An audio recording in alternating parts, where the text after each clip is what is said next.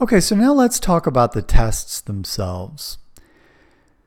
When we compare a number to another number, we have a number of operators that we can use. We have greater than and less than. We have greater than or equal to, less than or equal to. And then we also have not equal to. Some folks ask whether you can use this operator. I don't believe that this operator is available in Python. You could try it. I think we tried it once. Not equal to is the bang equals. And then we have equal to. One of the easiest mistakes to make is to use a single equals. But what is a single equals used for? It's used for assignment, right? So Python will actually reject this syntax. If you want to check for equivalence with numbers, you're going to use the double equals sign. When we talk about strings, normally we're just interested to know whether one string is equal or equivalent to another. So we use the double equals sign with that as well. As it turns out, you can use greater than or less than, but that's very rarely used, so we're not going to cover that here.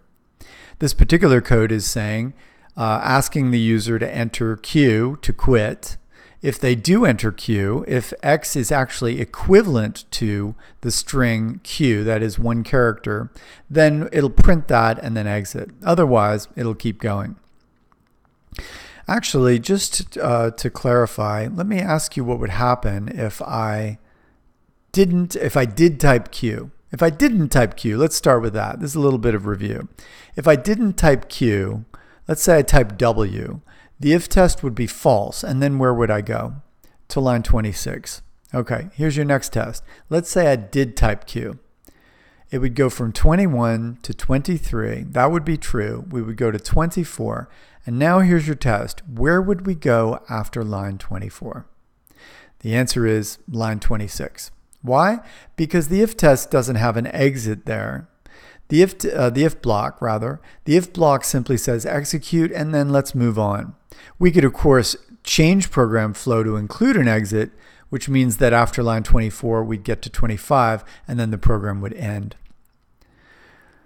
The last thing I'll show you with tests is compound tests. When we want to test to see if a variable is one of two conditions, or if we want to ask whether maybe one variable is compared to one value and another, we can use a compound test. The AND is used. If this is true and that is true, then the whole thing is true.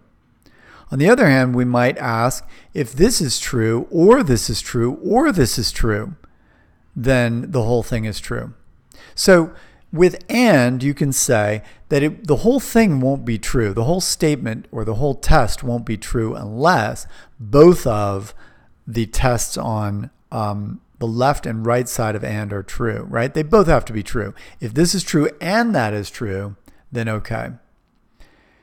With an OR, only one of these has to be true. If this is true, or that is true, or this other thing is true. One thing I've seen students do, and you must be careful not to do this, is this. They take line 20 to mean line 15. If you have a compound test, you have to have a complete test on either side of the or and. You can't say if A equals 0 or 1 or 2. That's not going to work. You need to do it the way we do in line 15, or we have one other way. We could say if A in, and then give it a list. Now we haven't looked at lists yet, but this would be your option. If A is one of 0 or 1 or 2. That's how we would do a compound test, checking to see if a variable is equal to one of 3 or multiple values.